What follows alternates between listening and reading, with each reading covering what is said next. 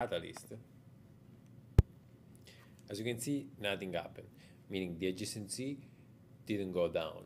This is a very powerful feature that allows us to show that the system is really reliable, that the system actually has been designed around the concept of zero service disruption.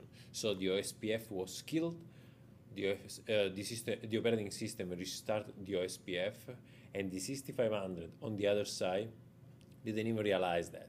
How do we do this? We have an internal database where all the processes that support stateful process restart sync their state so that in case of a crash, the system can go back, the process can go back, resume the state before the crash, and without advertising anything to the neighbors, can come back online, and the neighbor doesn't even realize that the process crashed and restart. Step number 9, NetFlow. The Nexus 7000, as you know, offers a very powerful implementation of NetFlow. Some of the most important aspects of the Nexus 7000 NetFlow are scalability, effective hardware-based sampling, support for TCP flag, support for NetFlow v9, to mention a few. In terms of NetFlow configuration, NX-OS follows the Cisco iOS flexible NetFlow conventions. NetFlow on NX-OS is a conditional service as OSPF. And it needs to be enabled for its CLI to be active and the feature to be configurable. So in this step we will configure NetFlow. So let's start by enabling the NetFlow service. So feature NetFlow. Okay, so after we have enabled the service, we can go ahead and start the real NetFlow configuration. And we will start by configuring a flow record. A flow record defines what information NetFlow will track.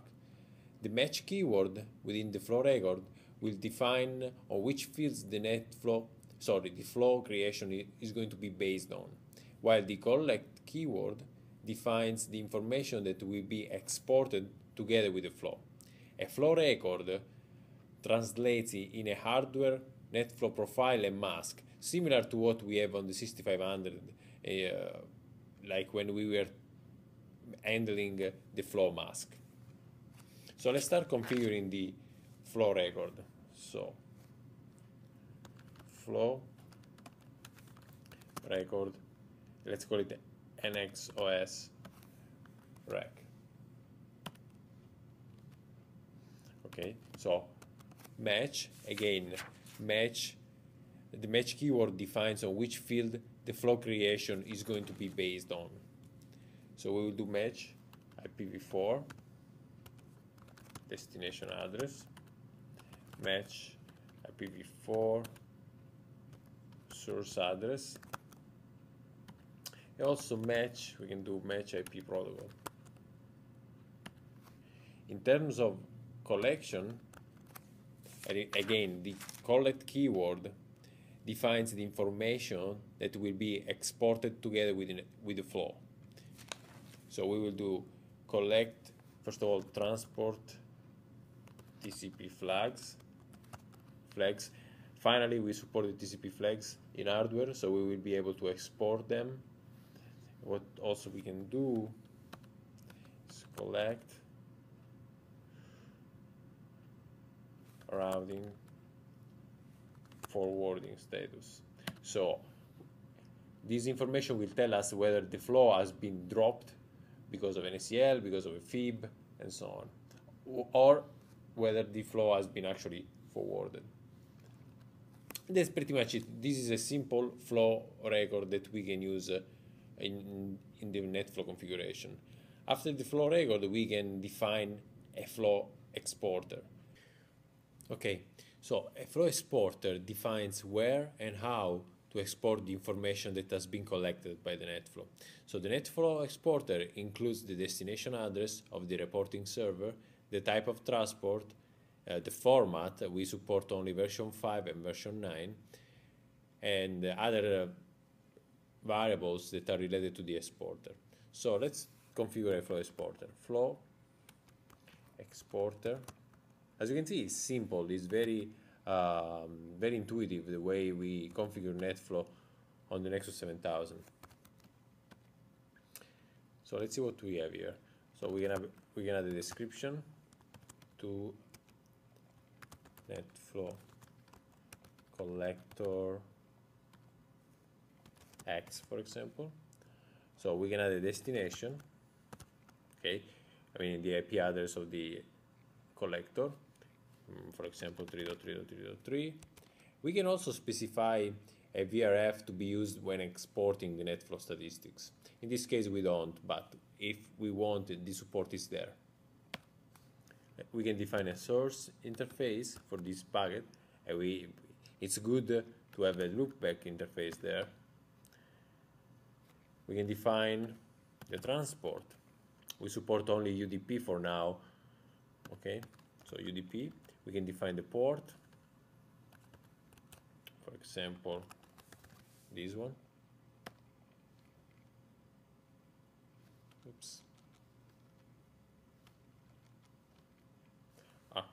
Sorry.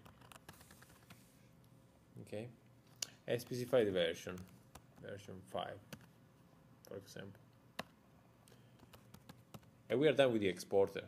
At this point, after configuring the flow record and the flow exporter, we can now put these two pieces together into an object that we call flow monitor and attach the flow monitor to the interface. When we attach the flow monitor to the interface, this will enable NetFlow on that particular interface. So on an XOS, you can actually enable NetFlow on per interface basis. So let's create the flow monitor. Flow monitor NX-OS mon. So we do record NX-OS rec exporter NX-OS exp. You can have up to 2 different export per each flow monitor. Okay. Anyway, for now let's just ignore this message. Some of the field will not be exported because we require version 9. Actually, let's fix it. Say flow exporter NX-OS exp version 9. Okay, and we are fine. So if we do at this point show running config NetFlow, if there is all the information that belongs to the running config that is pertinent to NetFlow. Okay, we have a flow record, we have a flow monitor, and we have a flow exporter, a flow record, and a flow monitor. Now we can go on an interface and actually attach the flow monitor. So we can pick interface E2/2, okay, and we can do IP flow monitor NX-OS mon, and we can do an input. As you can see, we support also egress NetFlow. Now if we do again show running config NetFlow, you see that we have a NetFlow monitor on the interface is 2/2. Excuse me. So what we can do is we can try actually to see the content of the NetFlow table. This command will change in later software releases. We have just some OSPF packet, as you can see. So let's try to ping.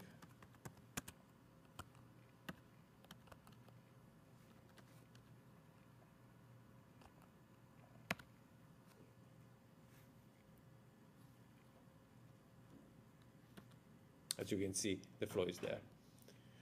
Okay, this pretty much concludes the step on net. Step number 10, Wireshark. Wireshark is also known as Ethereal. It is a network protocol analyzer which is the de facto standard across many industries